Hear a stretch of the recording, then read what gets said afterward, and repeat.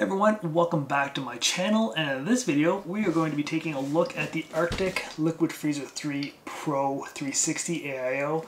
This is a white ARGB model, so I will be unboxing it, showing you how to install it on an AM5 platform, and we'll also compare it to the Arctic Liquid Freezer 3 non-Pro 360 model that I have, and it's a black ARGB model.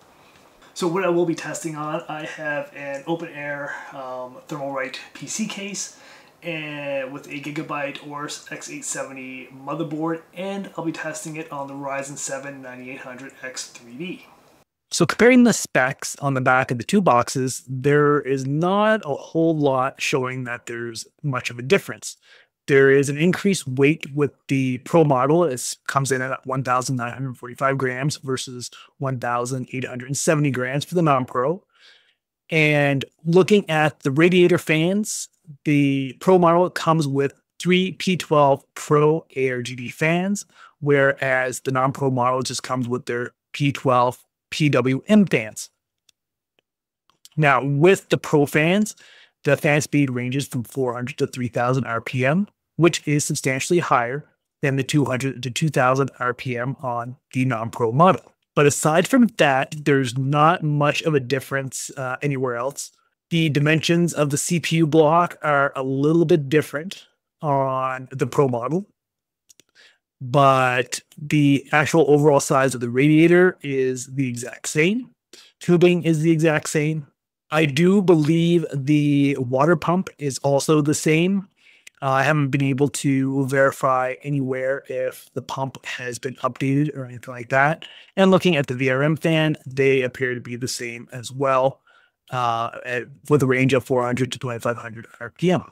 So with the addition of the P12 Pro fans, these fans come with 7 blades versus the 5 blades on the non-Pro model. All right, so what do you get in the box? Let's open her up.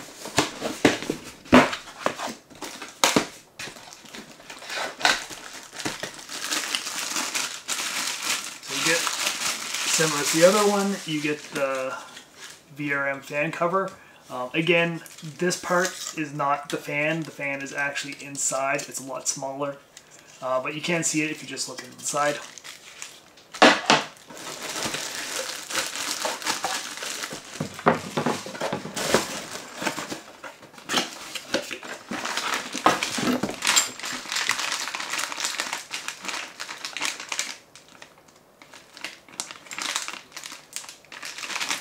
So you get all of your mounting hardware, you have your cables, so I'm assuming it comes with the same. The cables connect to the water block that connects right to your CPU, so you can either use one cable and connect it to one fan header and control everything that way, or you can have the 3-in-1 where you can connect it to the pump for your CPU fan and another fan header for VRM and control each one independently. Where did I put that?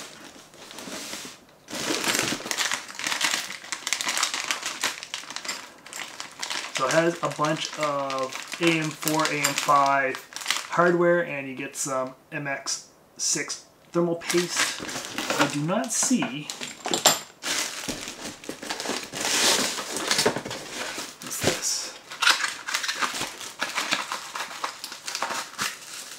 So using the, if you're on AM5, you just have your mounting brackets that you need to use to connect it to the AM5 motherboard. However, if you're on Intel, LGA 1700 or 1851, there's this special contact plate, so you actually have to take the mounting bracket off the motherboard and replace it with this.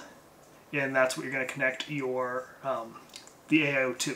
Reasoning behind this is that the CPU, when you push down on the CPU mounting bracket, it sometimes bends the CPU die. This applies pressure evenly all the way around, so you end up with a flatter surface and better contact with the AIO.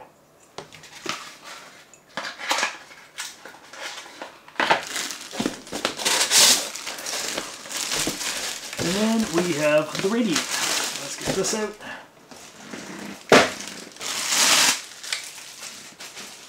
So all of the fans are connected to the radiator, and all of the cables going from your fan is going through this sleeve, and it's coming down and connecting into this pump header, or the pump head.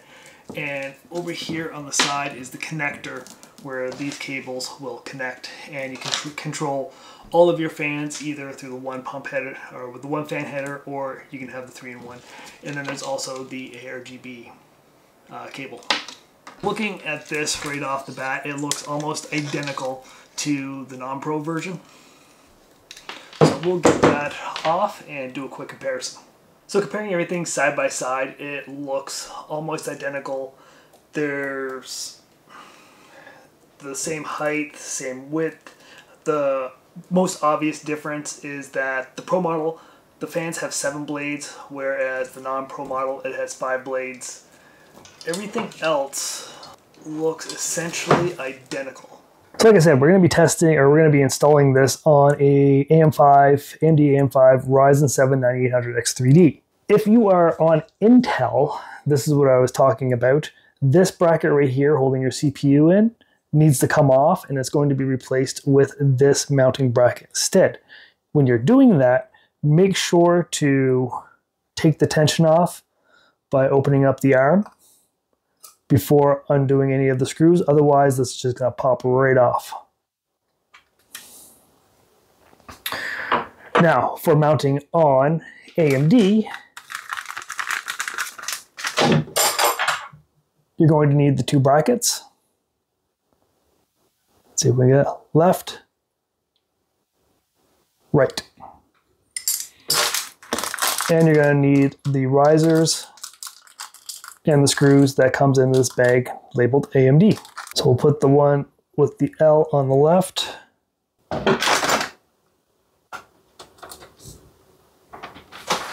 Don't tighten this too tight. Snug will be good. You don't want to strip anything. The one with the R is going to go on the right.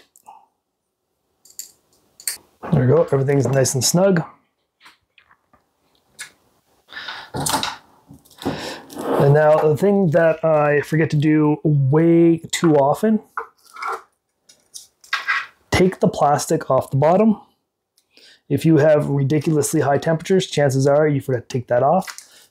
All right, so before mounting, here's what you need to decide. Are you going to go with the 3-in-1 and control each fan and pump independently? Or are you going to go the all-in-one and just control everything with one fan header? I'm going to go with the 3 because I like to be able to have the ability to control each one independently. And the reason why you need to connect this now is that we have to loop it under here, so it's tucked out of the way, and you can't do that when you have it mounted to the CPU.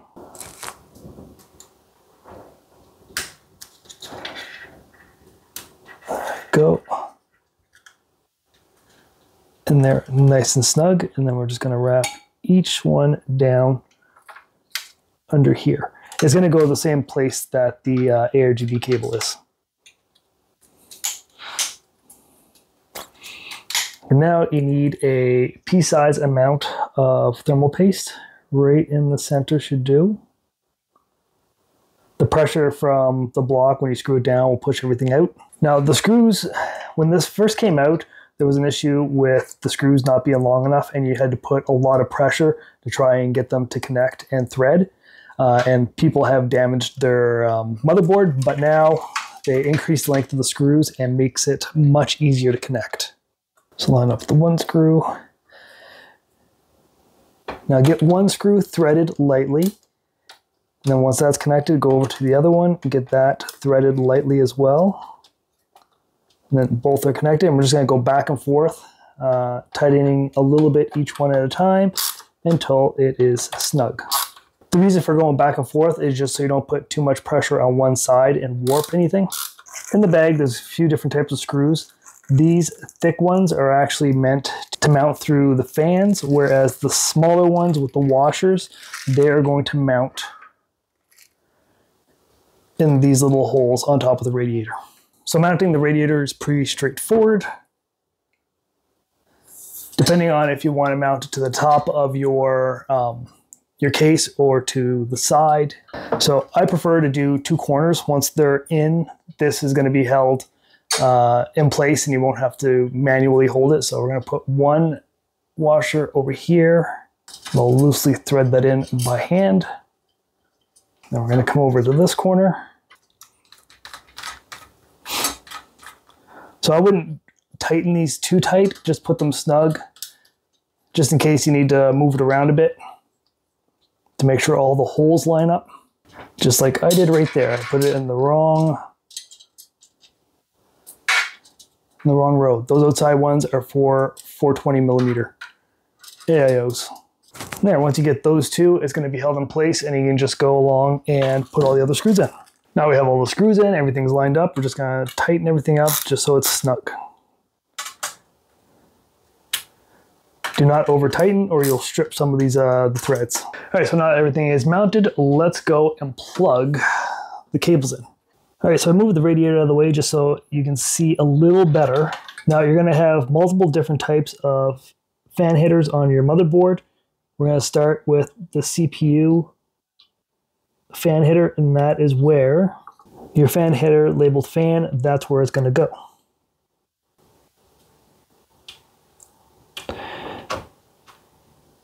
Now, if it's not labeled like this, check your manual. It might have a different name for the different fan headers.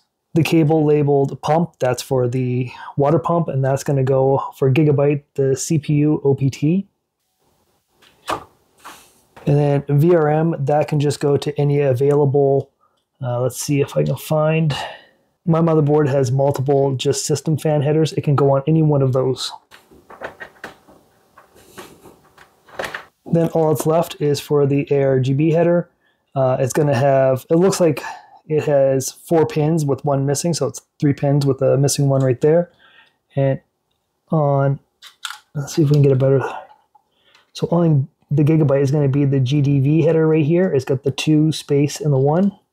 All of the fan headers are now, then what's left is this here sticker, peel that off, and the VRM, oh yeah, so here's what I was talking about. So like I was saying, this part, that is not a fan. The fan is right in there. And this connects by magnets. So there we go. So it easily comes off and goes on. A little piece of plastic there. So on average, the decibel level was around 55.5 decibels.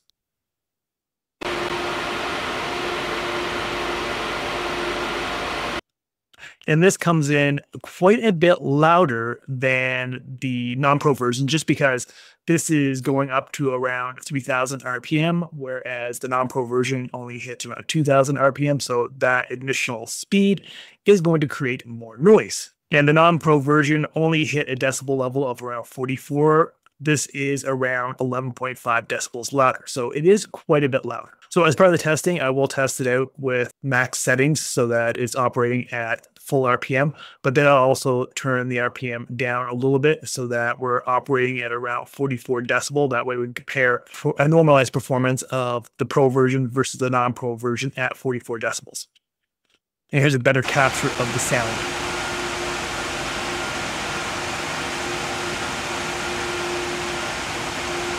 So testing this on the Ryzen 7 9800X3D, we're seeing a total power draw of 140, almost 144 watts. And the temperature peaked at 80.2 degrees. And this is at 10 minutes in, or almost 10 minutes into the second 30-minute run of Cinebench R23. Now, comparing that to the non-pro version, which came in at 84.6 degrees, we're seeing a 4.4 degree drop in temperature. So the addition of the fans does make a pretty good impact to the temperature.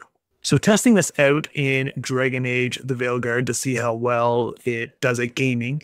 This is one of the more CPU demanding games I find, and the temperature did peak at 66 degrees, but for the most part, it stayed around 63 to 64 degrees.